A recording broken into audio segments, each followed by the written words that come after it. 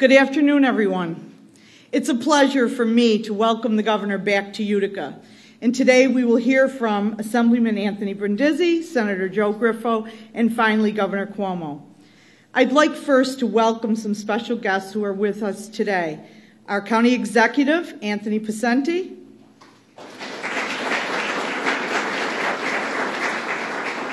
Mayor from the City of Utica, Rob Palmieri.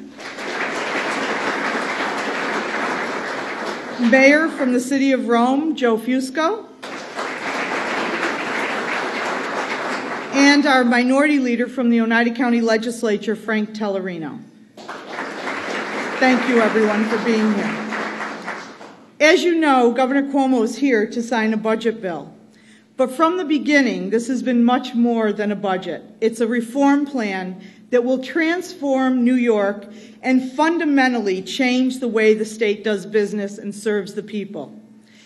And it was on time. I told the governor they weren't very often on time when I was in the legislature.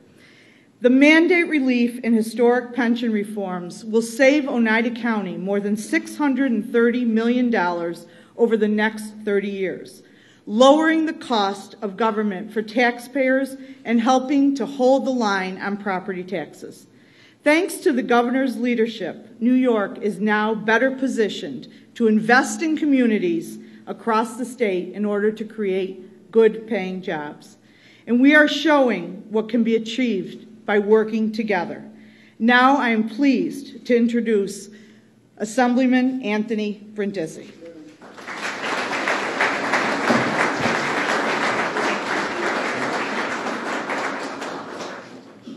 Good afternoon, everyone. Thank you all for being here this afternoon, and thank you to Governor Cuomo for being here. Governor, I got to say, I've been in the legislature for 7 months now, and it's truly been an honor and a privilege not only to watch you in action, but to be able to work with you and to work with your team to turn New York State around and bring it back towards a path of fiscal responsibility and economic prosperity. So thank you for your leadership.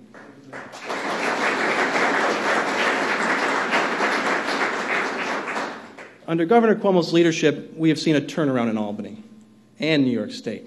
For the second year in a row, we have passed an on-time, balanced budget by working together with the governor in a bipartisan manner. While holding the line on spending, this budget includes the New York Works program, which will invest $33 million in the Mohawk Valley to help build and repair roads, bridges, parks, dams, and flood control facilities. New York is implementing a teacher evaluation system to bring achievement and accountability to our schools.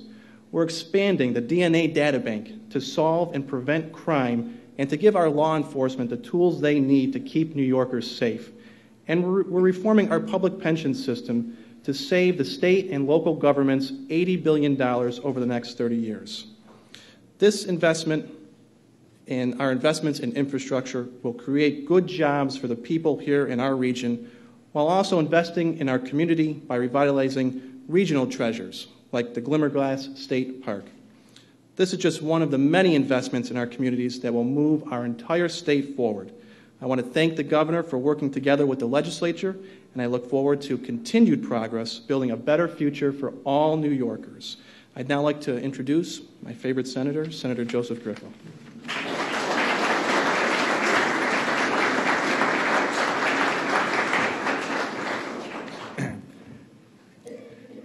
What an honor and a privilege. Wow, listen to that. It was Easter and Passover. What an honor and privilege it really is to have the governor with us today. And Governor, I want to say to you, it's always fun to have you in central New York, particularly here in Utica. But there was a lot of clamor today when the newspaper yesterday said Cuomo to visit Utica. And I wondered why all these students were so excited. And I talked to a few of them, and they thought Chris was coming today. His brother Chris. But no, we always, all the people in this room are very happy to have you here. I was wondering if you looked at where we've come as a state, and you look at another big event that occurred yesterday, the Masters tournament, and when Watson had to make that final shot out of the trees and off the pine straw, it looked to be such an extraordinary challenge, and as a result of his effort, he won a championship.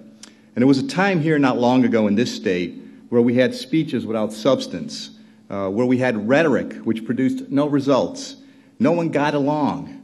Nothing significant got accomplished. New York lost the faith of its residents. And then we had an individual who put himself forward as a candidate for the office of governor, who articulated a vision, who proposed ideas and developed a comprehensive plan to improve this state. And he went to work to accomplish these things upon the first day of taking office. And he assembled an extraordinary team. Governor, I want to commend you publicly, because we have our favorite daughter here, Roanne DeStito, but you have truly assembled a quality team to work with you, both on the second floor of the Capitol and in your agencies, and we appreciate that. So 15 months have brought historic changes with substantial progress and accomplishments that we can all be proud of. A restoration of integrity, a reestablishment of competence, newfound respect and renewed confidence in the ability of this government to work and to deliver for the people that we all serve. When people yell at each other, no one hears. But when we talk to each other, we listen. This governor has reached out. He's reached out to communicate with the members of the legislature and groups across this state. He has forged consensus, produced results in a bipartisan manner, ending gridlock, all too familiar on the political landscape across this country. And today, we're here to celebrate a fiscally responsible budget, finished ahead of schedule, with spending restraints, no new taxes, initiatives to jumpstart this economy and to create jobs. Just in our area alone, New York Works will spend $30 million in this region, improving 8 bridges, including rebuilding the bridge in New Hartford over Route 8, 216 miles of road projects, $35 million for the north-south arterial here in Utica over the next 2 years, and a commitment from the state to the repairs after 2014, which will be for $62 million. Yes, New York is functioning again, and it's because we're working together. And when we work together, we can do anything, Governor. Thank you. Thank you for your vision. Thank you for your commitment. Thank you for your tireless efforts and energy on behalf of the people of this state. And most importantly, thank you for your leadership. I give to you our great Governor, Andrew Cuomo.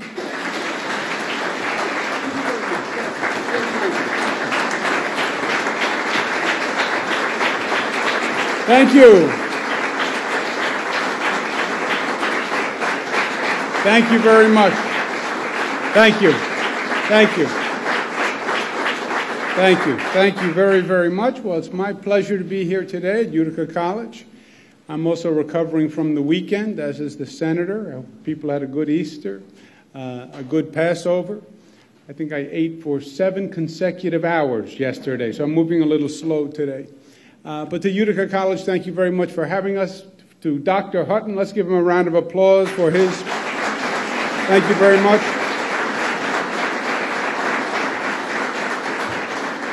And I'll tell the students who were here what a great guy Dr. Hutton is. You know what he said to me inside? He said, I feel so good that students are here. Any student that shows up is going to get 5 points extra credit in the class. Isn't that great? Give him a round of applause, Dr. Hutton. To Senator Joe Griffo, who I've known for many, many years. I've worked with him in a number of capacities. He is an extraordinary senator, not just for his district, you know that, but his leadership goes throughout the entire conference, and he is a great leader for the entire state of New York. He's personally been kind to me and been a great colleague. When we had tough issues, he was always there as the voice of compromise and reason. Let's give him a round of applause, Senator Joe Griffo.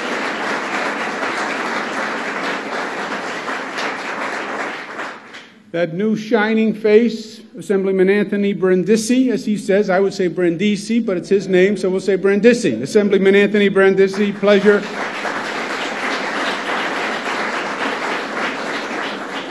And your favorite daughter, who was a great assemblywoman for many, many years, but then she had a higher calling, and she was so good that we said, you can't just help Central New York, Utica, you have to come help the entire state. And she is doing a phenomenal job. I know you miss her, but she's doing a great job for all of us, just on an expanded basis now. Great Commissioner Roanne DeStito.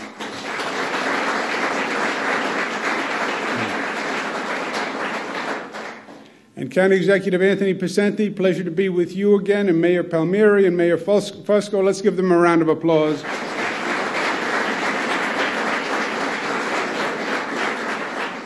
Well, you heard what today is all about from Rowan and the Assemblyman and the Senator.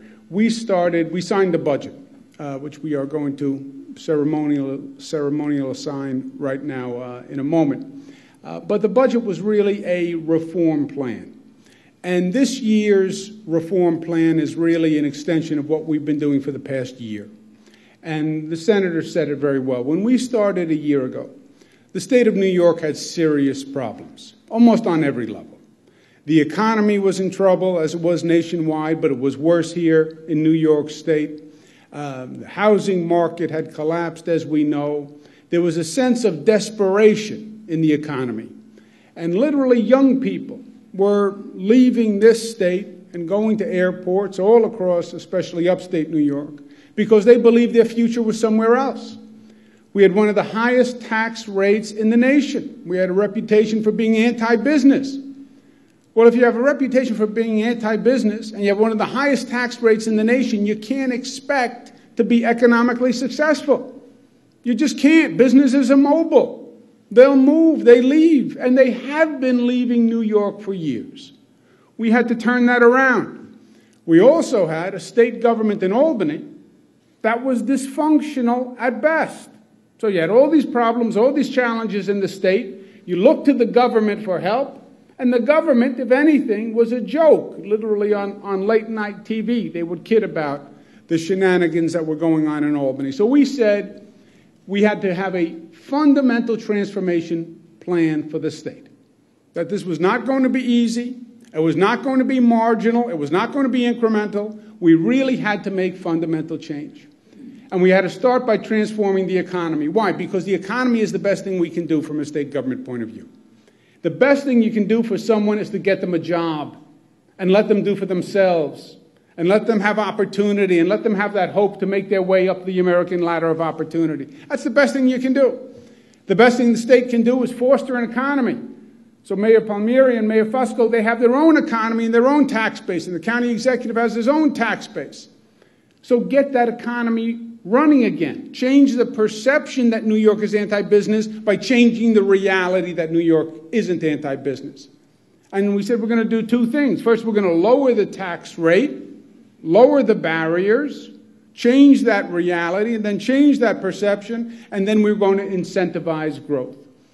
So we started by reducing taxes.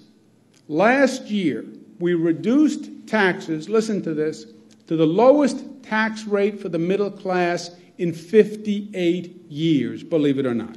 That's what we did last December. If you're making between $30,000 and $300,000, which is a very wide bracket, you're paying taxes now at the lowest rate in 58 years. We then said step two is we have to stimulate and incentivize the economy.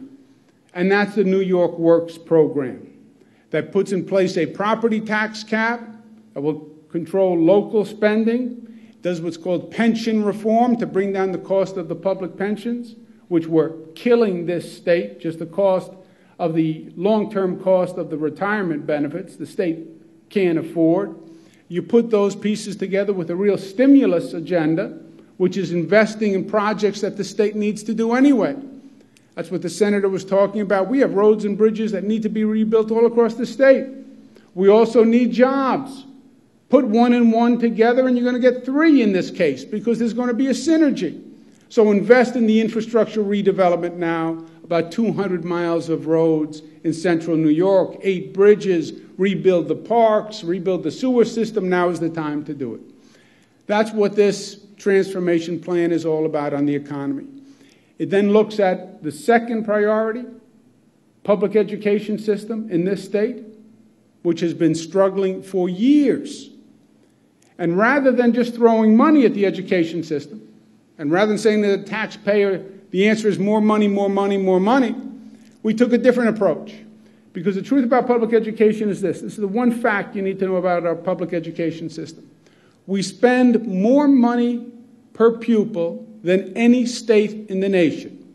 More money per pupil than any state in the nation. we're number 38 in terms of graduation rates. Think about that. You spend more money than anyone, and you're number 38 in graduation rates. And for a lot of years, we said the answer is just spend more money. It's not about more money. It's about the performance of the system. It's about what you're buying with your money. The spending rate has been going up and up and up, and our performance hasn't been increasing. Start measuring the performance.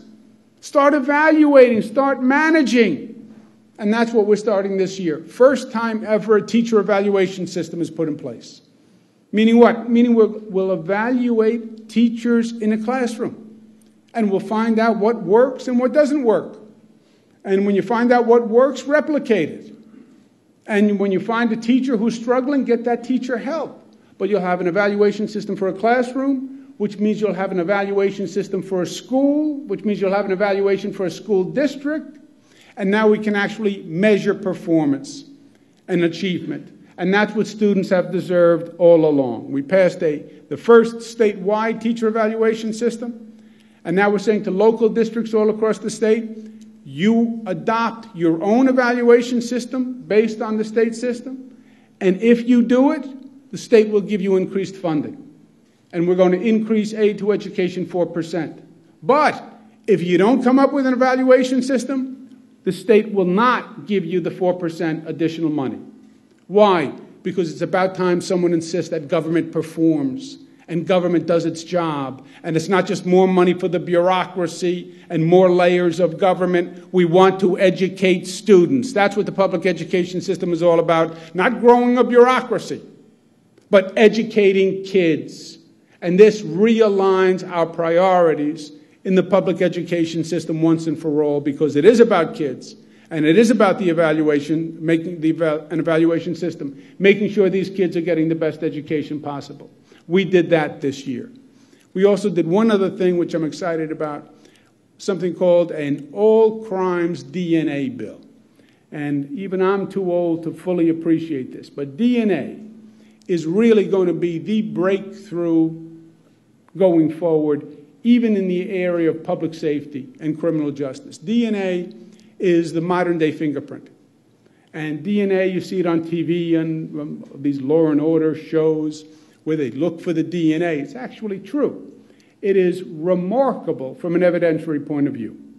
And it can be left, it can be tested, it is very, very accurate. And DNA can be used to both prove guilt and it can be used to exonerate, to prove innocence. It just gets you the truth. So the more DNA samples you have, then the better the information system. We passed a law in New York, first in the nation, where anyone who commits a crime will give a DNA sample, called an all crimes DNA. And we'll have the best data bank in the nation to actually do justice and find the truth. So we've made a lot of progress over the past year and a half or so. And probably more than anything else, and we were chatting about it inside, we made government work better. I'm not saying that the state government is working like a fine Swiss watch. It's really not. But is it at least ticking? Yes. And it's working better than it has in decades.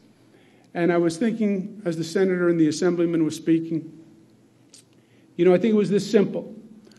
Last year, your members, Joe, Anthony, myself, we got to know each other and we had a conversation. And we all knew the state was in trouble and we all knew that the state government wasn't working. And we basically made this simple agreement. Everybody has politics. There are Democrats, there are Republicans, there are conservatives, there are liberals, there are independents, all different flavors. That's nice. Everybody has an opinion. Everybody has their own politics. But the politics can't get in the way of progress. And the politics can't go first and stymie government. We've seen that too many times in too many places, where everyone plays their own politics and they forget about the people, where all the legislators always vote the same way. All the Democrats vote one way, all the Republicans vote the other way. Whatever the issue is, They all vote one way. It can be a very obscure issue. What color should we paint the wall? All the Democrats go one way, all the Republicans go the other way. How can it be? It means they've been putting their political affiliation ahead of the interests of the people in their district. And that they were voting party alliance instead of voting in the public interest. And we agreed that we would change that. And credit to this New York State Legislature, the Senate and the Assembly, because for the first time, they said, we're not Democrats first, we're not Republicans first, we're New Yorkers first. And we're going to act that way. And they put their politics aside and they came together and they compromised like reasonable people of goodwill and said, let's make sure this government works for the people. And let's have progress. And let's get something done. And let's change the trajectory of this state for the better. And that is exactly what they have done for the past year and a half. And passing this budget, passing it on time, closing a $2 billion deficit, no new taxes, lowering taxes to the lowest rate in 58 years, an investment agenda in New York State, a New York State that is safer, a New York State that has a better education system than ever before. That's not a bad day's work. And my credit and my kudos and my applause go to the members of the New York State Legislature, your Senator Griffo and Anthony Brandisi, Assemblyman, and I want to thank them for their cooperation and ask them to join me in signing the bill now. Thank you for having us.